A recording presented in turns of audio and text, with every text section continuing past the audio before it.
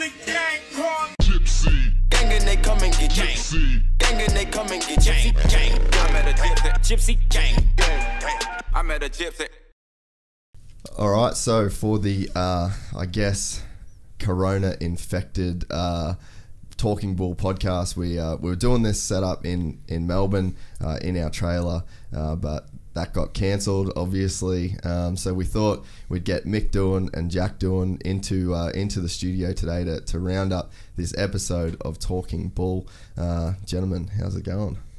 Yeah, it's quiet. You know, there's a lot of disruption happening out there, but you know, everyone's got to sort of adhere to the regulations and keeping everyone safe, and the distancing spaces you got to provide each other here. So, you know, let's get through it, and hopefully we come out the other side and we can get on with life again. Yeah, no, that's it. So, Jack, a bit of sim racing time for you. Well, I guess like you've pretty much got like the perfect quarantine compound, right? You can do the go-karts, you can do the simulator stuff. Is this fine for you to go into this quarantine situation?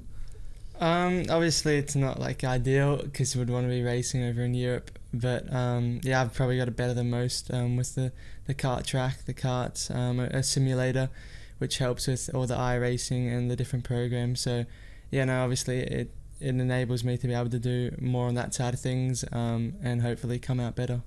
So is it kind of cool to be in this situation where like you're getting I guess like interviewed with your dad? Like obviously your dad's accomplished so much and then you're on that same trajectory. Like is it kind of cool to be in that situation where we can talk a little bit about Mick's racing and then we're talking about your racing as well? Yeah, obviously he's like, I'm at a completely different stage in my career and I haven't really to any standard like accomplished much compared to anything that Dad's done.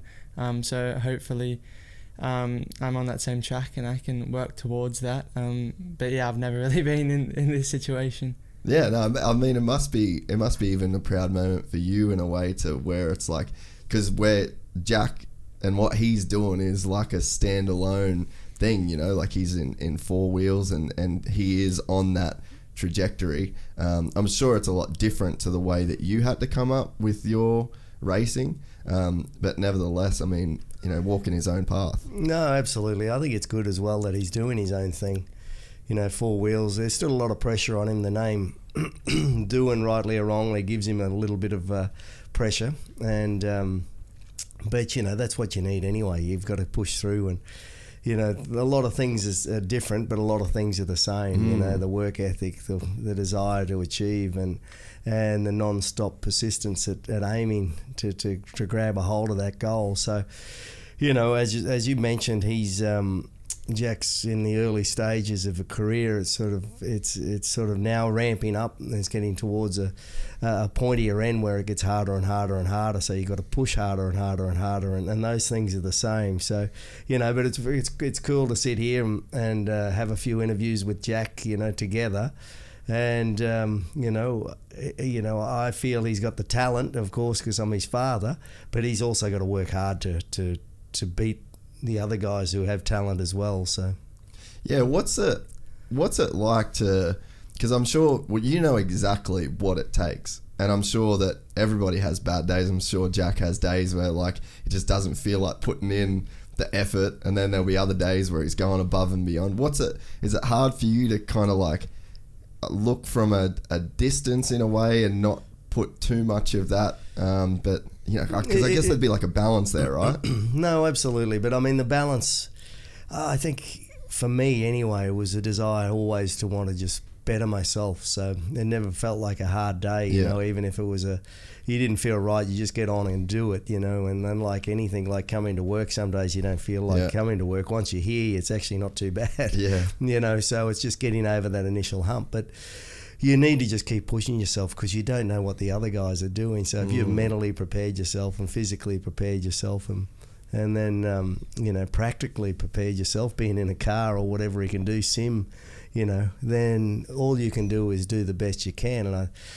And you know, you never know what the other guys are doing, so you just got to do it better. Yeah, that's it. Well, it's been cool. Like we've been around Jack for a while now, just in the I guess, a professional and a friend sense. And it's been cool even over the last couple of years for me to see like how much that you have progressed. And it seems like from my perspective that you're in like this place now where you're really starting to think like, these are the steps that I've got to take now to be a Formula One driver, and doing it with Red Bull. Like, you've got these really clear goals, and it seems like it's kind of gone away from I guess it's like always a goal down the road, but it seems like we're sort of getting closer now to it. Do you feel like that it's starting to be like real now? Oh, like obviously I'd really like to, and that is the main goal, to go to Formula One. But as well, there's another 30 kids on the Formula One grid that would be in that same sense. Think, I'm now on the F1 paddock, and on that weekend I've now got a shot where there's 20 guys on the F1 grid now, and probably in the next few years only 2, 3, maybe max 5 spots are gonna come available to the current F2 guys and F3 guys. So it's difficult to, obviously you want to kind of keep believing, and you will, but yeah, I'm hoping that, you know, having the opportunity now to be on that program and in that kind of space where if you do perform, you have the right people watching you.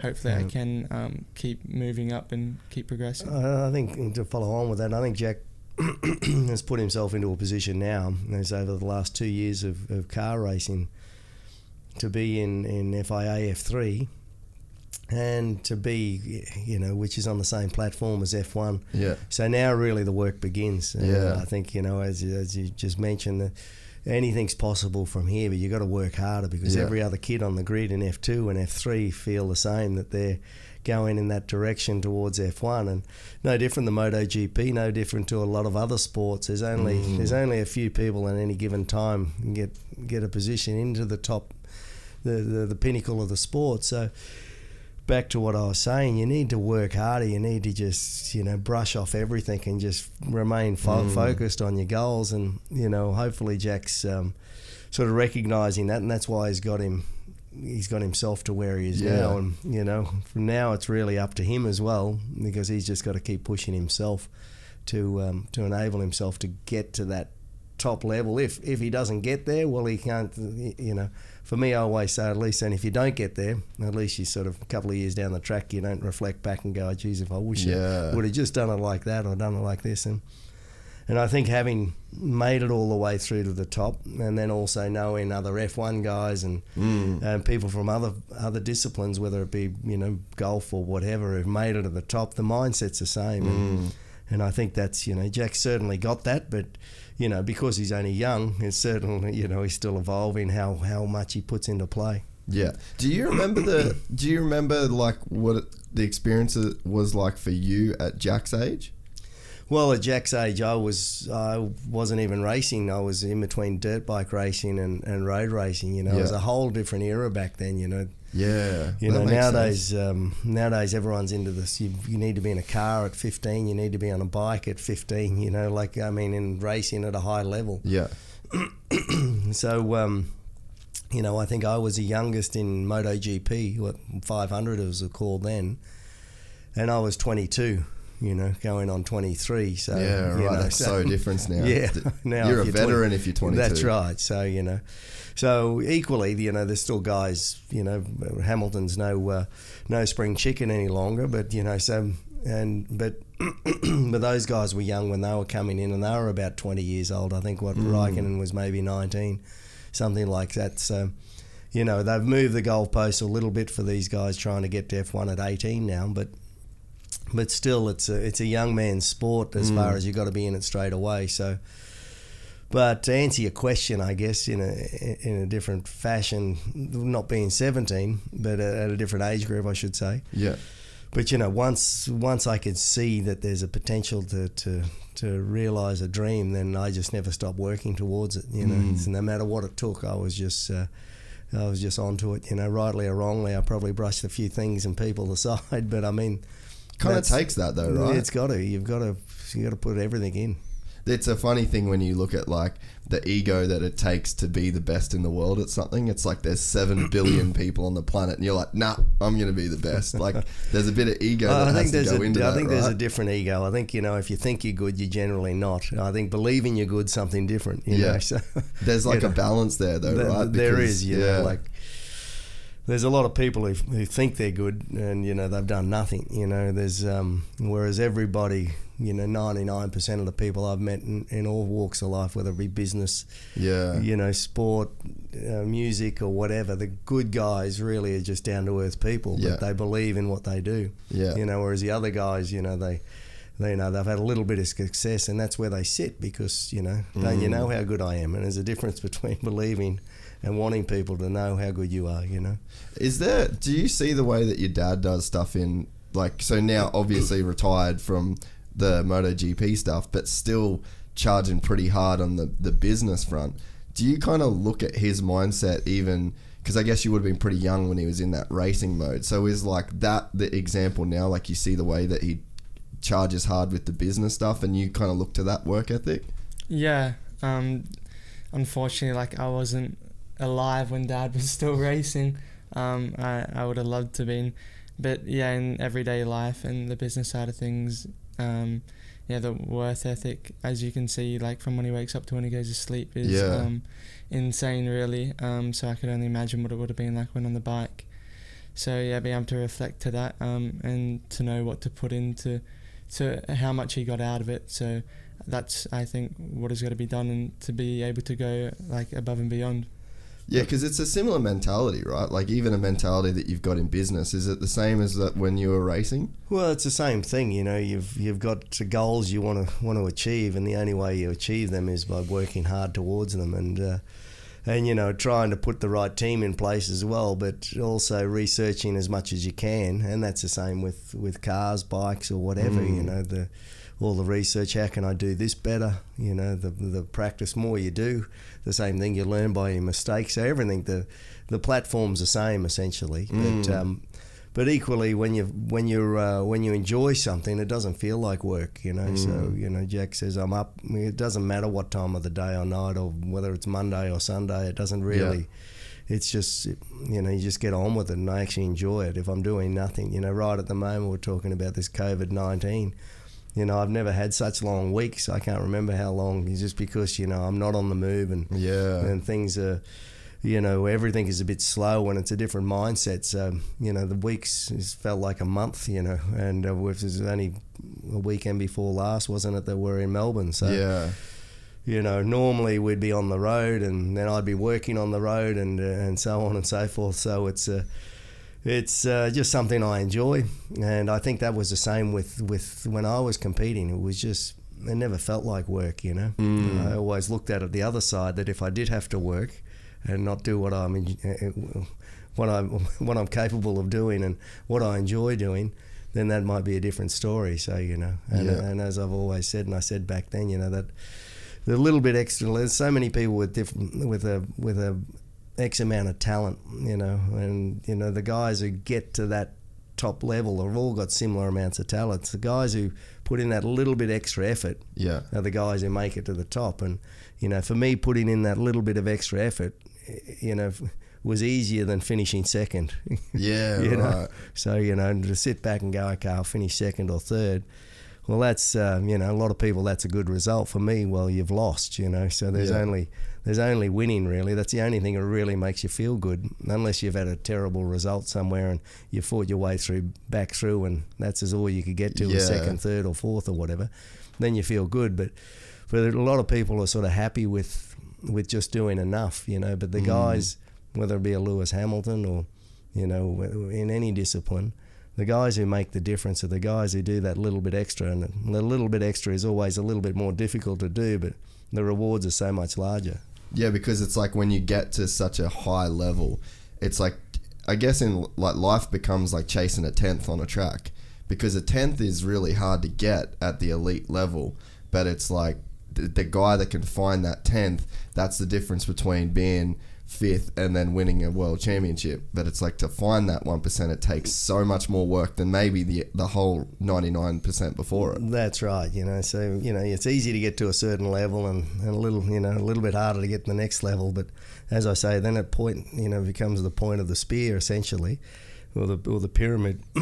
Excuse me. And then as you get higher, people just fall off. They just feel the workload's too hard, or they're content with where they're sitting. But then to make that little bit extra, and how many world championships have we had, and how many world champions have we had? Yeah. And how many drivers have we had? So, and from what I can see from the likes of the Lewises and and knowing we're quite close with Michael Schumacher in the past and other F1 guys and other drivers around the place and riders as well. They've all got that same mentality. The guys to make the top, there's not much different than the guys who had the odd second and the odd third and so on and so forth. It's just a mindset to keep pushing. And, at the end of the day, you feel a lot happier going home winning. Yeah. and a lot of people also have that mindset. Win on you won on Sunday and let's party for a week. Yeah. Whereas the good guys go, okay, that's great, and you feel and you get, you're happy for everyone, including yourself. But now the work begins on the next race. So it just never stops. But that's what keeps pushing you as well. And at the end of the year, you can sort of sit back and go, well, that was worth it. But it's hard. It's hard, and you got to dig deep every year. Yeah. To try and find that within yourself to keep pushing yourself. I think I don't know how many people, I don't know like how public knowledge it is, like how hard you work to this day in business, but it's obviously just like a life ethos that it's just something that's stuck with you forever. And it's like whether it was to win a 500 MotoGP world title or to achieve the things you have, like there's just something that Doohan's obviously have that's just like you just can't really I think stop. Jack thinks I'm mad sometimes, and and I push him as much as I can. He's my son as well, so I've got to be careful, and he just thinks I'm an old bastard that, what would I know? But which is understandable as well, because he doesn't. Well, it'd be hard to have the relationship of like, okay, Dad, I get it, you're like one of the best MotoGP dudes of all time, but it's like, because there's like that element where it's like, yeah, you're just the dad that's Mick, but then there's also would be like that MotoGP dude. Like, was that hard for you to find that kind of balance of like respecting the champion and then like respecting the dad at the same time? From a young, I think when I was really young, I didn't really know too much about it, and for me, it was just he was just dad. talking shit at you, like, you're like, whatever. There was a lot of bikes around, and I think from whenever I can remember, I was really into bikes, and that's all I really wanted to do. And I think it was only from really when I got into school and I started to get a little bit older that I don't think it was too late in life, but that I really understood, and then I really find out who Dad is, because it's not like he was really trying to enforce it or push anything really upon me or who he was to like kind of imply any pressure or anything. So yeah, it's kind of always just been my regular dad. Obviously, I've got him as a huge idol, and someone that I know I can always take advice and learn off. It's hard. Is he putting it on for the camera here for you or what? No, I know that I do. Take advice. I think it's always tough, for any father-son relationship. Yeah. I think he thinks I'm criticising him if I say something to him. So, if I would say something to you and you tell him, he'll listen to you. Yeah. And so that's, and I understand that. So, there's got to be a little bit, but I guess back. There's less of that now anyway. Yeah. But because Jack's in a different level of where he's at anyway. And and now it's just really refining. And, the mental space, I think, is a thing that he can now develop. Yeah, well, because you said before, like, how important it is to have a team around you. And it's like, I'm sure if it was just you and Jack working together, it's like there would be those kind of like blockages because there's the father figure thing, then there's the mentor aspect of it. So I mean, like having that team around where it's like messages can get relayed and it doesn't have to always directly kind of. So I guess there is ways around that by having like a good circle of people, right? Yeah, absolutely. And I think, you know, having a good core team of people around you who are all positive and all wanting the same result. I think that's the main thing. You know, and I think sometimes that gets lost as well. But you know, everyone is on the same page. Everyone's wanting the same results. Yeah.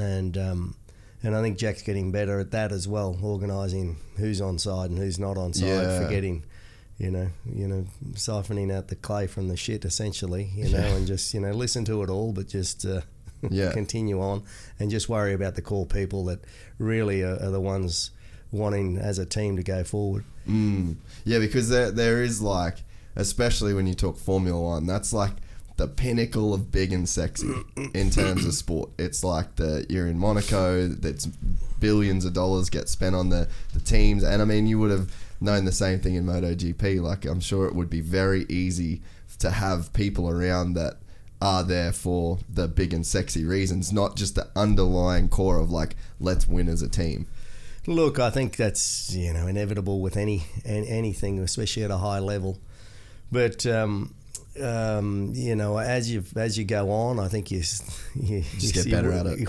You work it out pretty quickly who's there for the right reasons, who are there for the wrong reasons, and you know, at the end of the day, you know, that's Jack's work environment. You know, so he's there to work. It will work.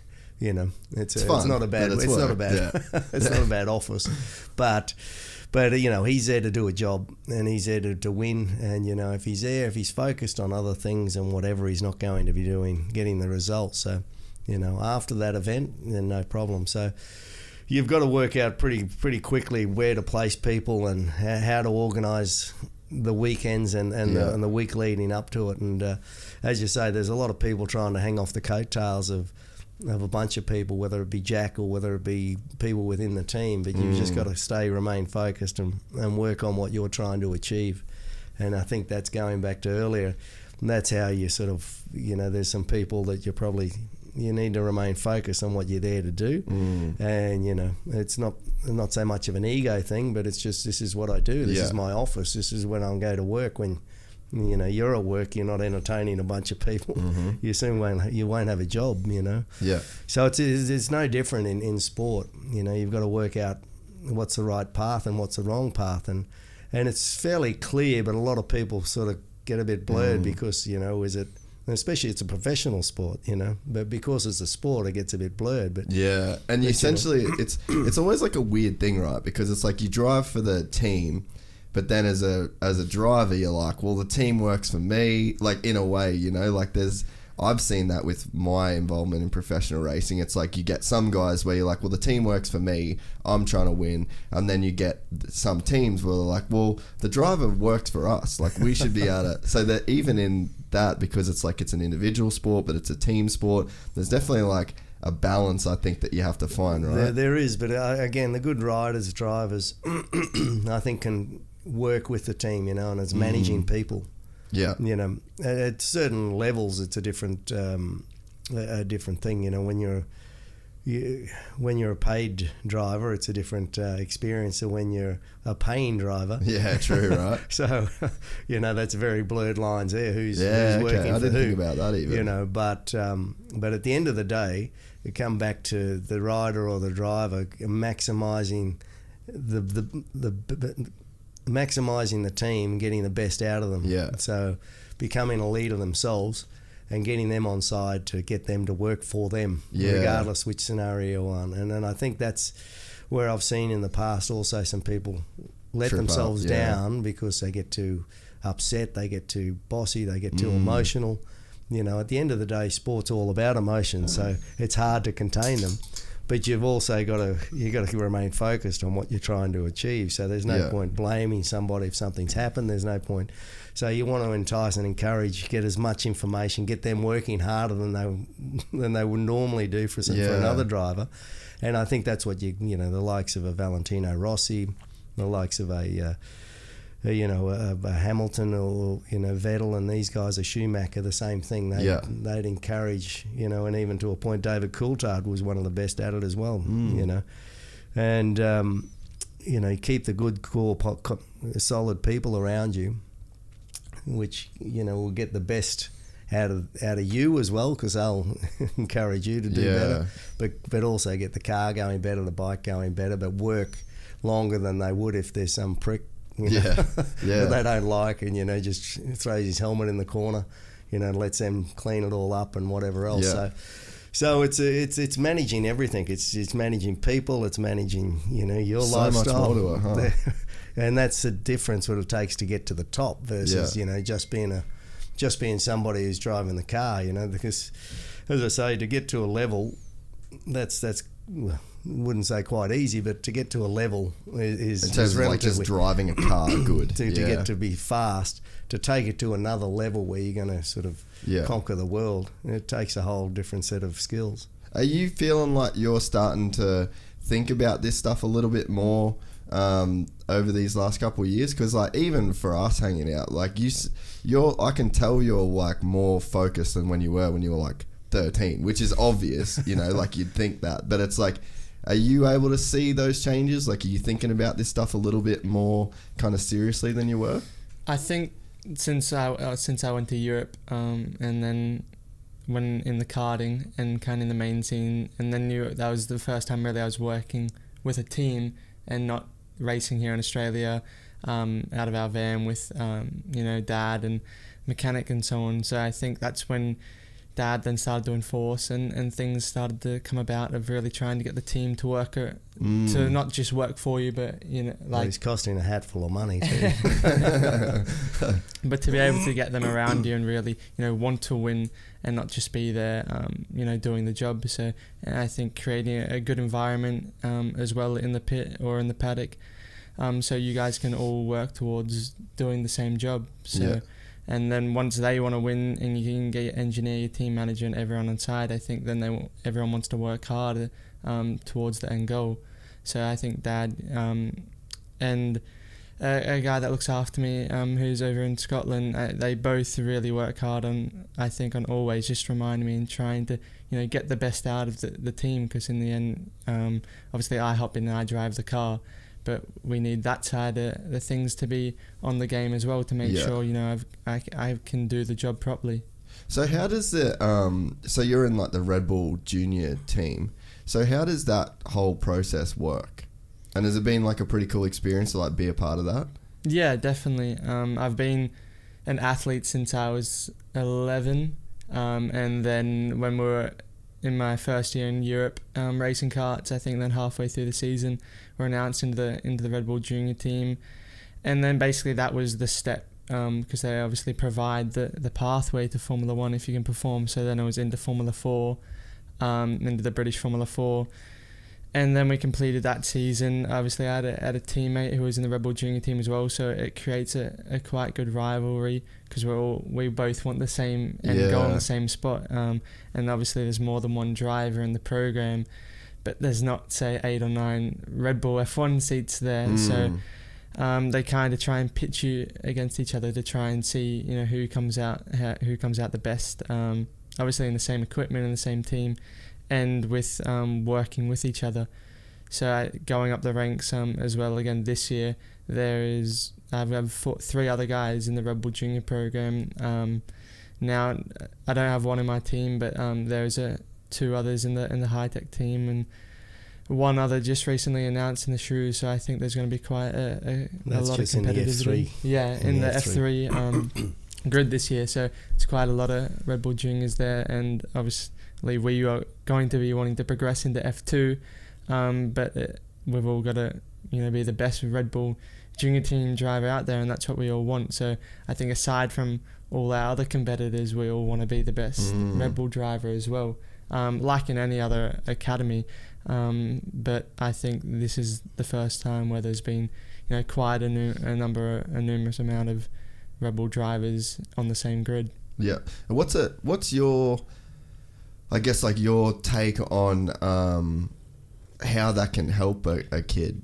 being in an environment like that, in terms of like, I guess there would be the exposure to a program that actually has a Formula One team, and then forcing competition with people like it. What are the kind of benefits that you saw with that program?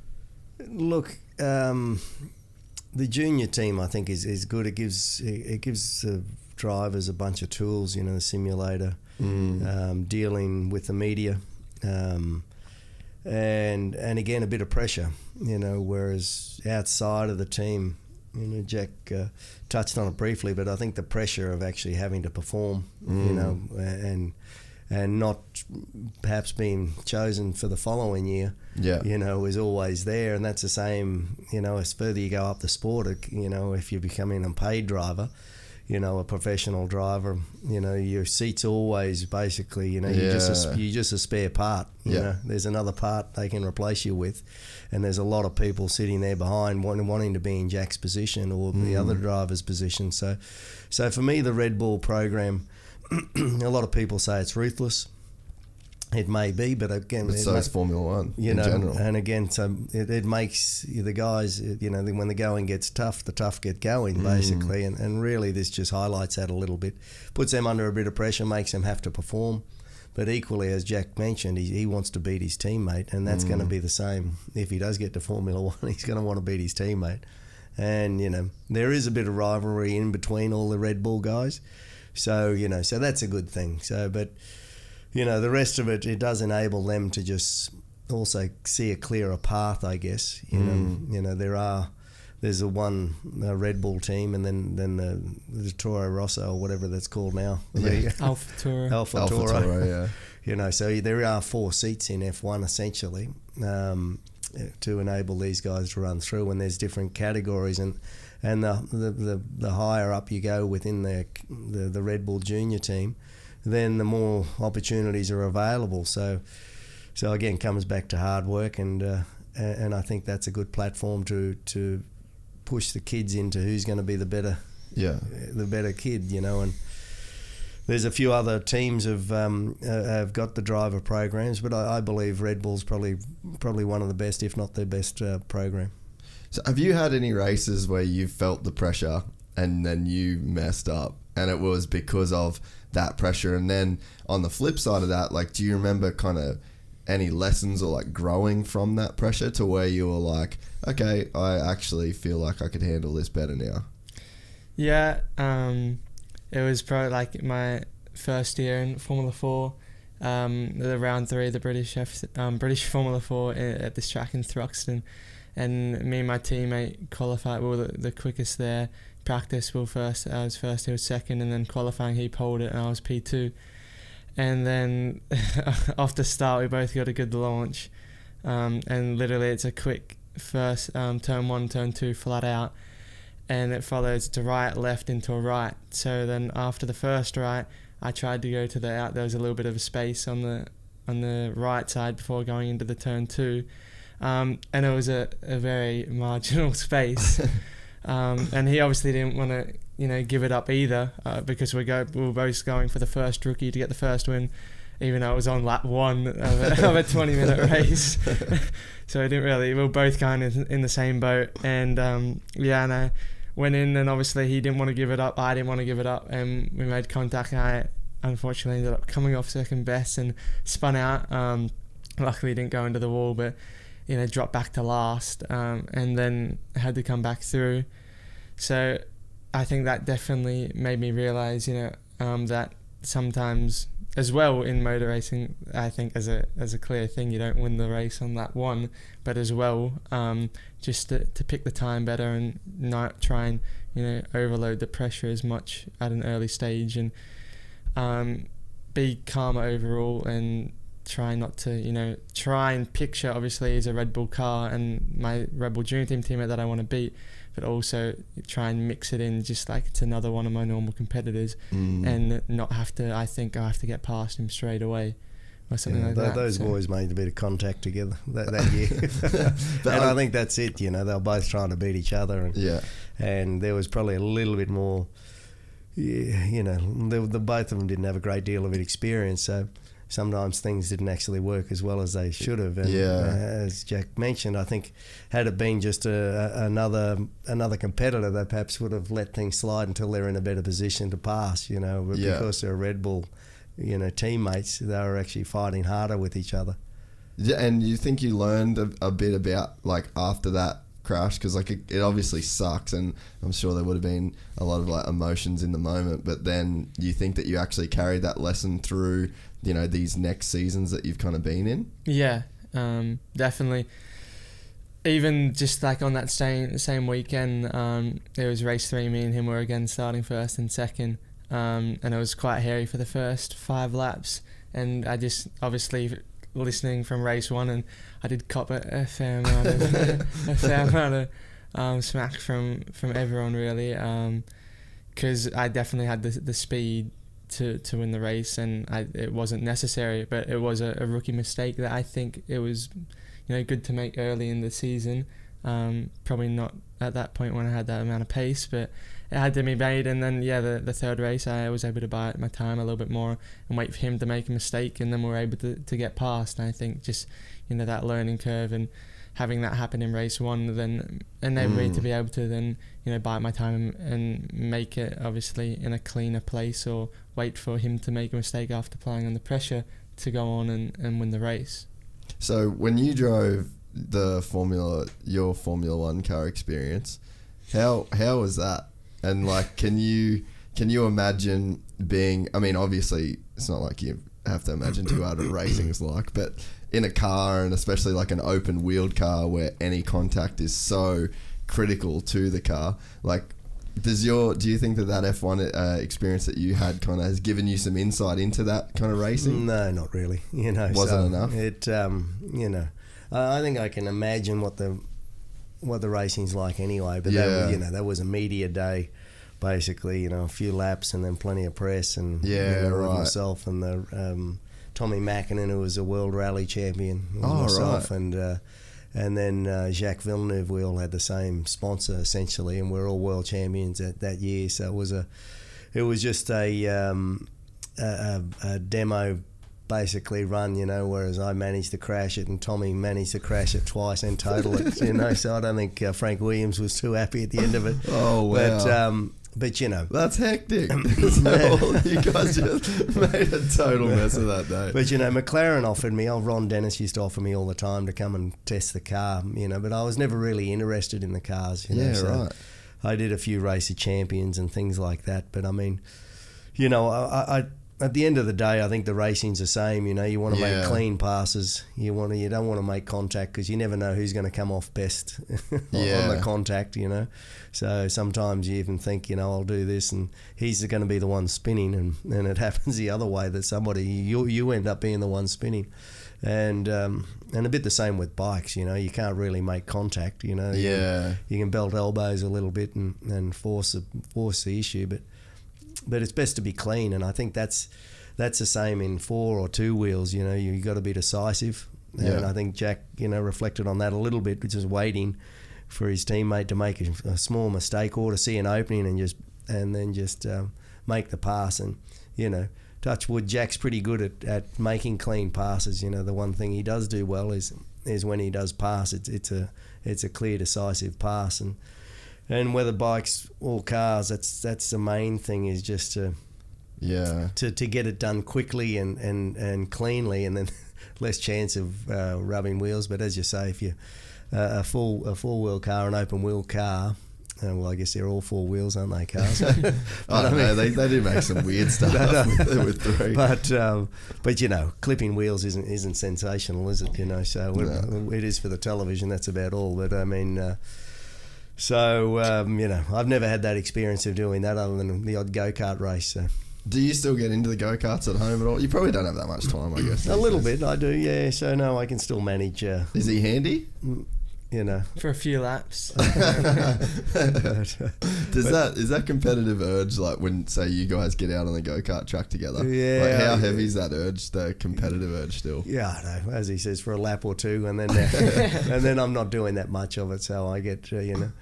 I'm just nowhere near conditioned enough to be able to compete with somebody like Jack or some of the other guys that are driving karts all the time. So, I do a lap and it's fairly ragged. So, so then I just give it up and do 5 laps and pull in.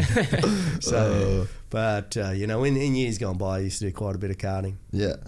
Yeah, there's something so fun about karts. Like, I feel like, I guess that's why they're just all over the world. Like, you can go and rent one at basically any city.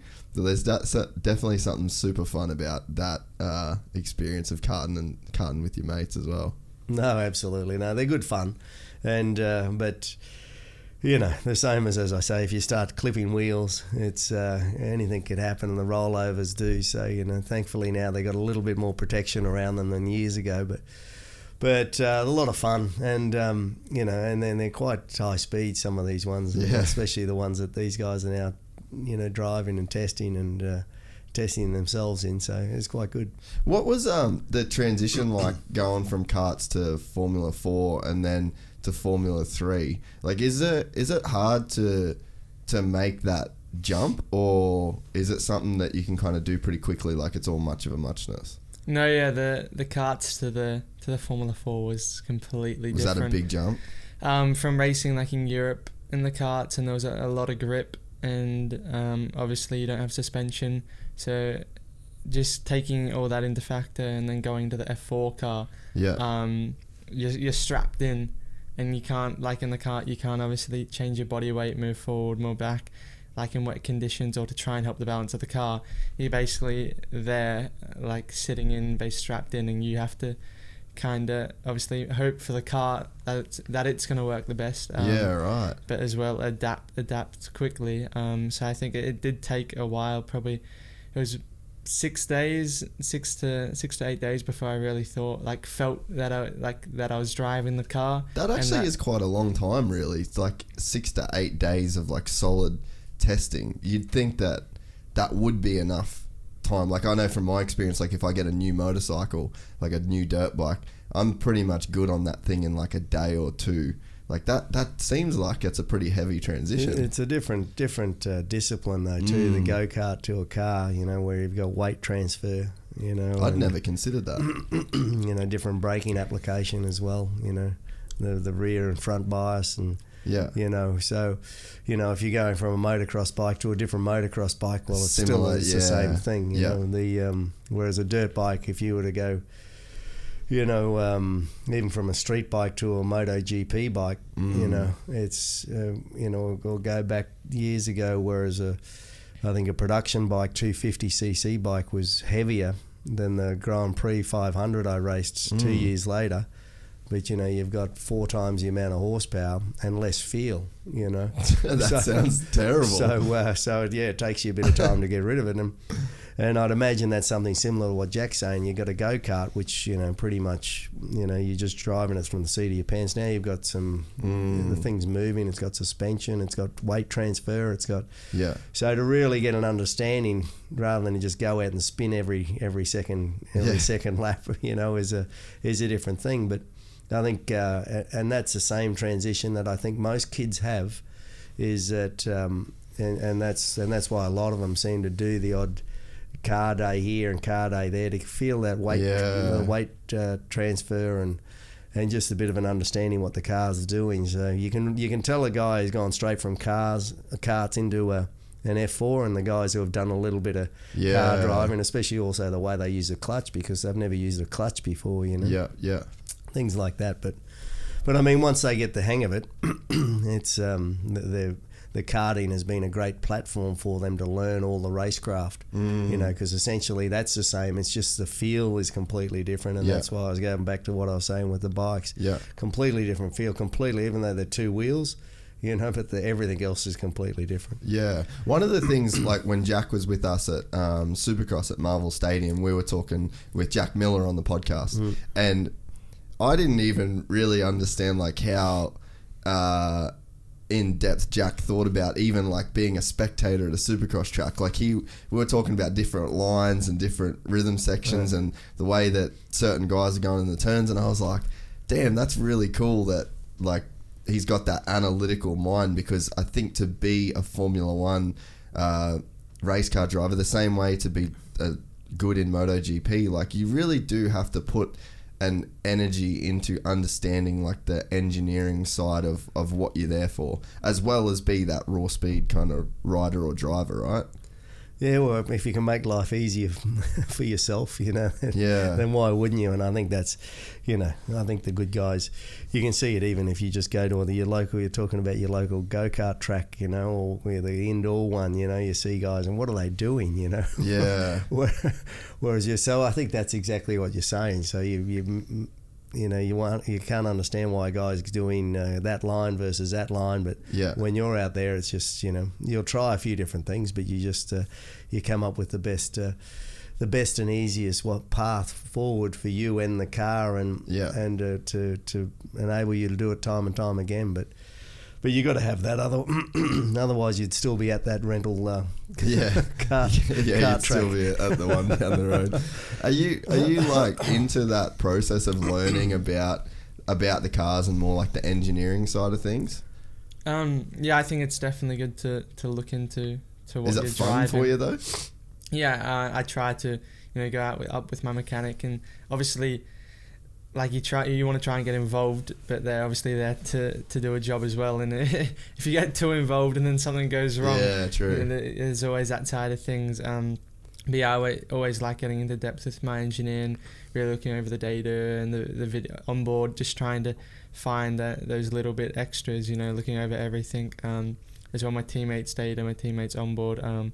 Trying to take bits that even obviously when you're the quickest in the team, comparing, you see, all right, he's doing that corner, maybe that's where that 10th is in sector 2 or sector 3. Yeah. And then if you can put that into play from your 3/10 gain in sector 1 overall, you've got another half a second gain up the road. So piecing it all together and taking every advantage you can from different parts, even using your teammates, I think for me this year I've got 2 really good and really quick teammates, so being able to take and use them as an advantage for myself to go quicker, and obviously they're going to be doing the same thing, but I think if ever we all think we're the quicker driver, but when it all comes down, we're all in the same car, and if we can use each other the best, then hopefully come out as a quicker thing.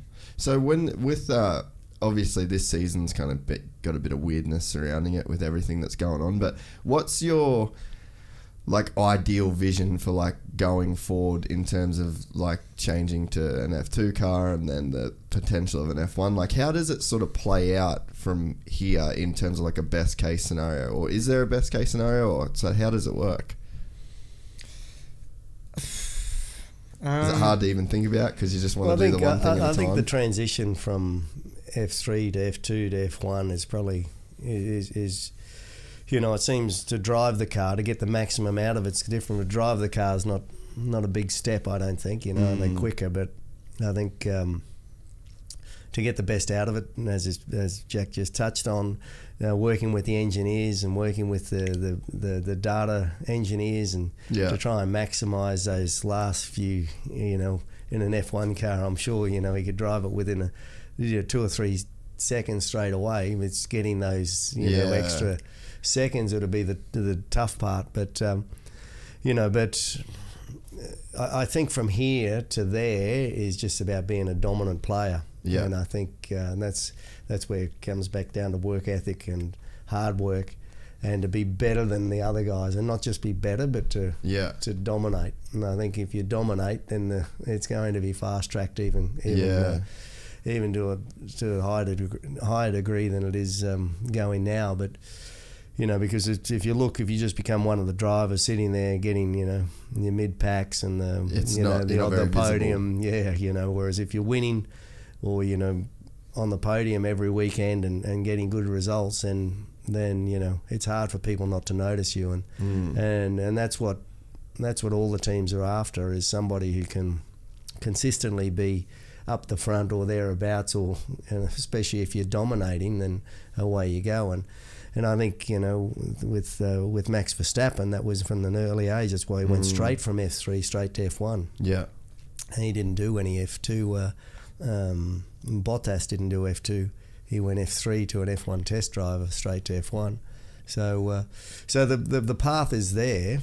you know, as Jack said, there's not many seats available. But again, if Jack or another driver is dominating, I think the doors open fairly quickly because most teams want to grab that they want that good golden goose. And there's only one way that the guy's got that good is because he's driven. Number one, he's got the talent, but driven to want to be better than everybody else. So it's all pretty serious when it comes to, like, in terms of making it a career. But how much fun has it been to be in that F3 car?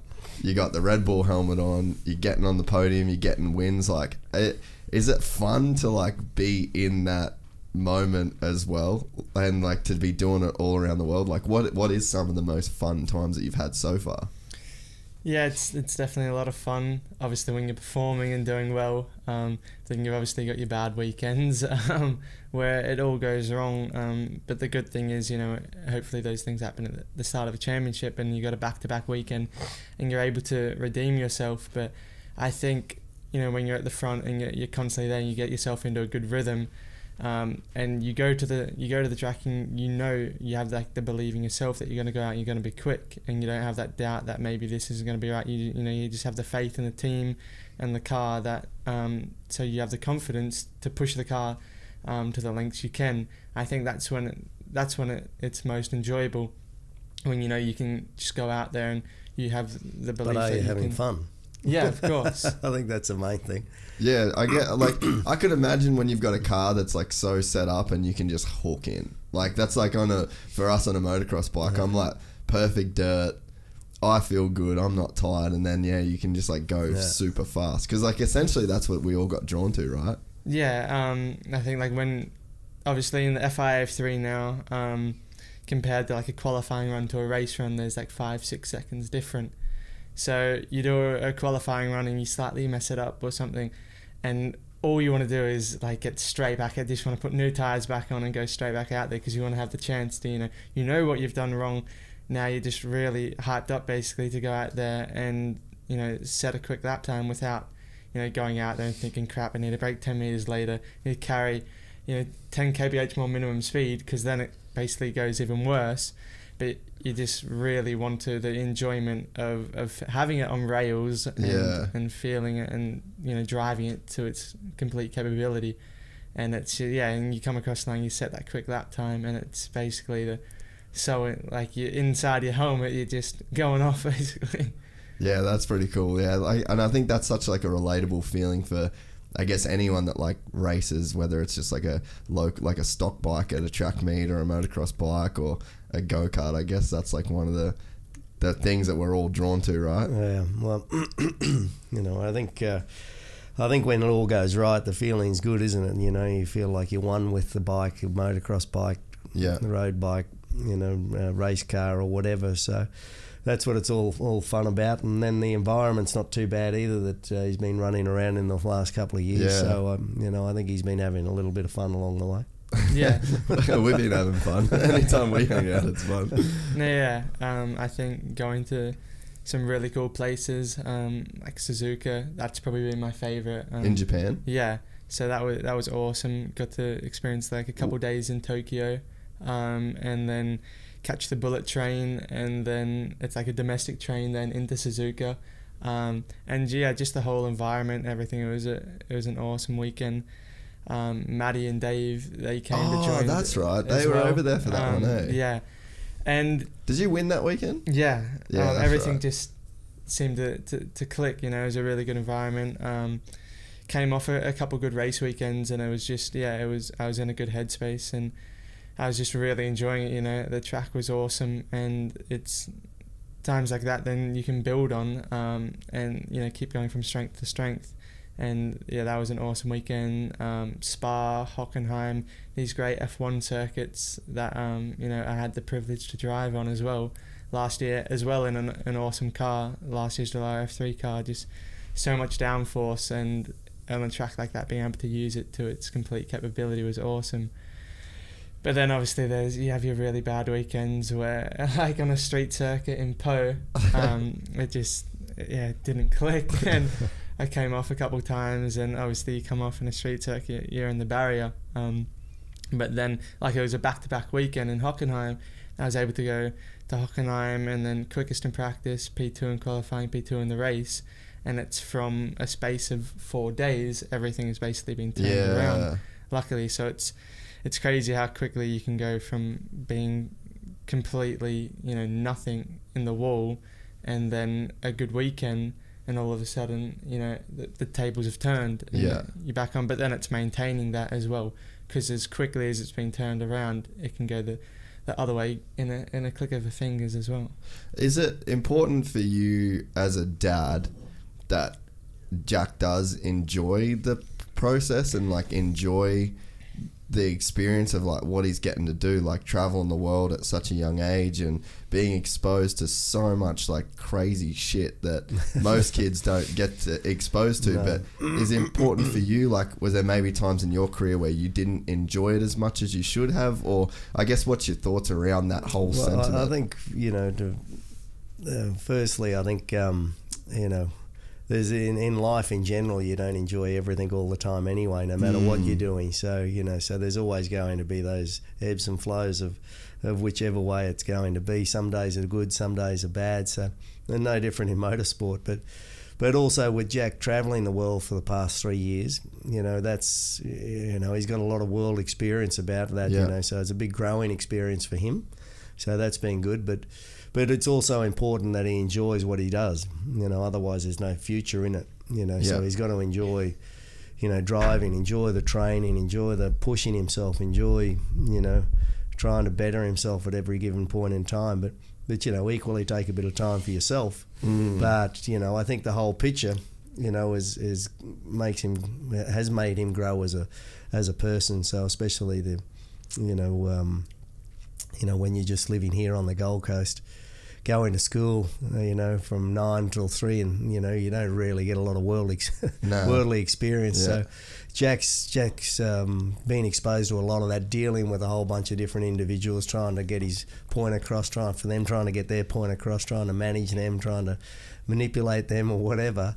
So I think that's been a good thing for him. But at the end of the day, if he's not enjoying it, then there's no point going ahead. But for me, like with if you were working, I'm sure you come in here and have days you don't want to do it. But on the bigger picture, the whole thing's pretty damn good. So, and I think that's what you got to take away. There's going to be days where it's not going to be good. There's going to be other days where it's fantastic. But if the good days outweigh the bad days, you're not in a bad space. For sure. So with we'll sort of close it up with maybe one of your favourite stories from the Australian GP, because this was my first Oz GP and I was there for 2 days. I didn't get to see a Formula One car hit the road at all.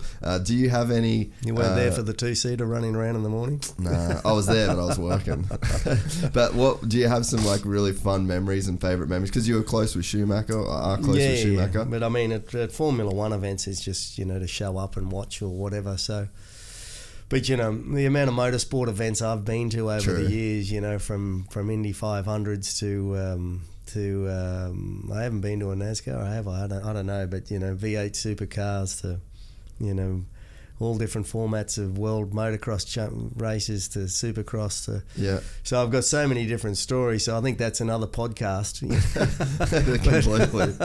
But generally because I enjoy motorsport, I enjoy every facet of it, whether it's hanging out in the pits, watching, what people are doing, as you say, Jack, analysing different things, at the circuit, the same type of thing. So, and then there's some off-track activities, which is, again, probably another podcast as well. But, I mean, but there's so many different... there's so many good times I've had being involved with motorsport as long as I've been involved that... to highlight one particular story, I think I need to be led down that story. Put on the spot. Jack, I guess final thoughts from you, mate. What's going to be going on for these next couple of years for you? Hopefully the situation gets better, the COVID-19, and we can get back racing as quick as possible. And hopefully the F3 calendar goes ahead. And we can, if it's shortened or not, and we can, get the season started and hopefully have a good year, be performing, up on the podium most weekends, just trying to get out there and be performing, if not winning. So that would be a definitely what we want to do this year. And yeah, keep progressing, keep going up until really, it's clearly not possible, but hopefully that is a last resort. I'd just like to get the opportunity, and obviously you need to do that. You need to be performing, and hopefully to get to Formula One, because it's why we're here. It's what we're doing. Otherwise, what's the point if that's not going to be the end goal? Then I don't think, if you're not going to put the effort, not going to put the time in, then it's obviously a lot of waste of money for Dad. His time in Europe, traveling all over the world for me as well, with mixing in work. So it's a huge family commitment. And for everyone, for the team, working, they all want to be winning as well. So in the end, it comes down to me and just wanting to extract the best out of myself. Obviously, I think I have the speed and the talent to do it, but that's just one side of it. Obviously, and then there's a whole other ball game that comes into things. So I think if I can connect all the dots together and be the best, me that I can be when I'm out on track and off the track, then hopefully, we can get to that end goal, whether in the next year or two. Well, mate, I've enjoyed the small part of watching what you've done over the last few years already, and I can definitely see the work that you put in, and it's been cool. Been really cool to watch, and it's been really cool to have 2 generations of Doohans in the studio. So I really appreciate your time for coming on to the Red Bull Talking Bull podcast, and maybe the next time Jack's on, it'll be because he's in one of those 2 Red Bull seats, or in the Formula 1 class. So appreciate the time, boys. That'd be nice. Yeah. Thanks, mate. Can't wait for that. Cheers, boys. Sweet. Thanks, guys.